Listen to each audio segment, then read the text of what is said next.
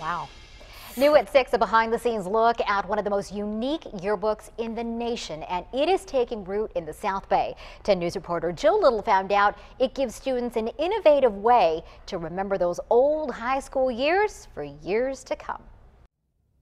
There's nothing quite like going back and looking at your high school yearbook. Well, there's one school down here in Chula Vista that's taken the old traditional yearbook to a whole nother generation.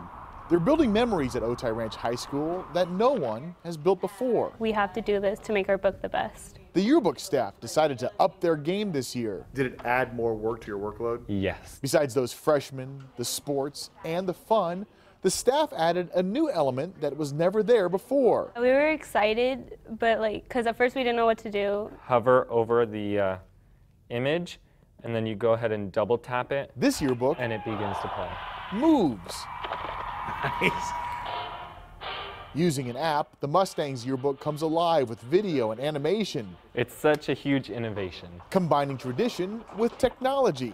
Christian Belvanetta did a lot of the video work. The app recognizes an image and automatically starts playing a video. There are already dozens linked to this year's book. We plan on getting about 100. Other people say oh, their brothers and sisters wish that they could have this in their book. Oh, jealousy is good. Yeah. Nicole Brown is the senior editor. Her pride and joy is probably the cover, because it took us so long to actually do it. But they both have a special spot in their heart for this page, the one for Anita Rooney. Oh my gosh, my hair is blowing so much. The physics teacher lost her battle with breast cancer this year. The campus took it very hard. She was one of the most spirited teachers on campus. It's one of the videos Christian will watch as the staff keeps adding. They can link more videos over the years of reunions and student updates, making it a yearbook that continues to write itself, building memories beyond Otay Ranch High. In Chula Vista, Joe Little, 10 News.